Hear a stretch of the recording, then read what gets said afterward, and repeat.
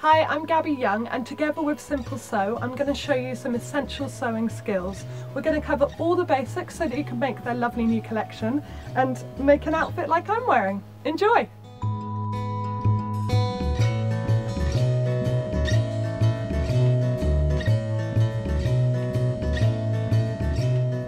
So today I'm going to show you how to sew bias binding using the armhole of the Peter Pan blouse from Simple Sew's new collection.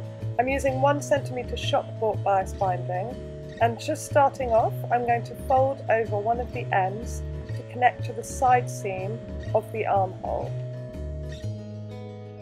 Pop a pin in there,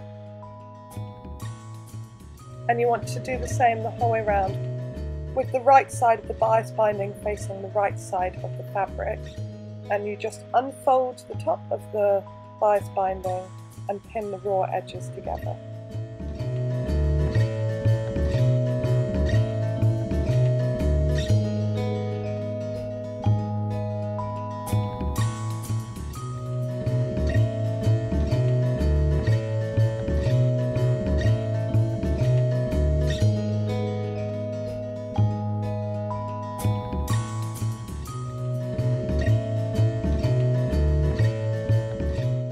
And when you get to the end, you just want to leave a bit of a longer tail at the end so that you can overlap it when you're sewing.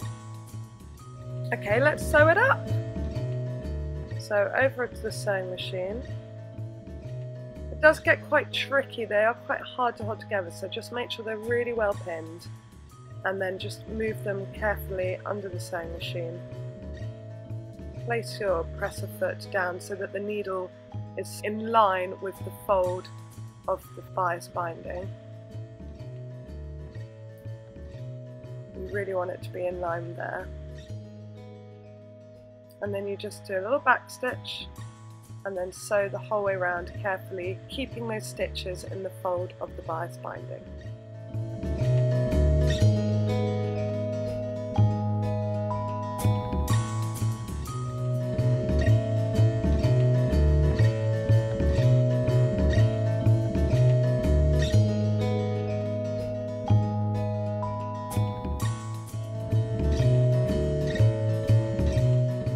When you get to the end there, you can just cut that tail off now and just sew over it so it nicely overlaps the beginning of the circle.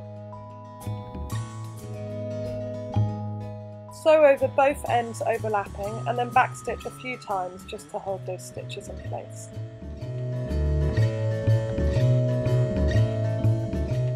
So you can see all the stitches align with the fold of the bias there.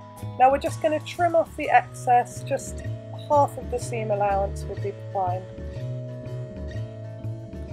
For the next bit, you simply fold over the bias binding. Now there's already a crease in shop bought bias that you can use as a guide, but you're just folding it in half so that the other fold is on the wrong side of the fabric. And then stick a pin in that and do that the whole way around, just folding it carefully as you go on that crease.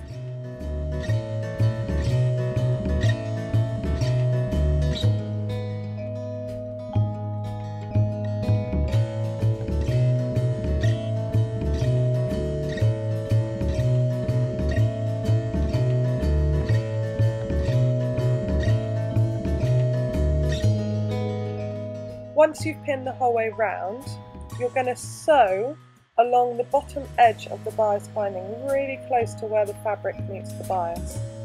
So place your presser foot over, lower down your needle, do a little back stitch and sew through the bias binding. And then just sew around. Be really careful because it is very easy to veer off here. So you need to make sure that you're staying as close to the line where the bias meets the fabric.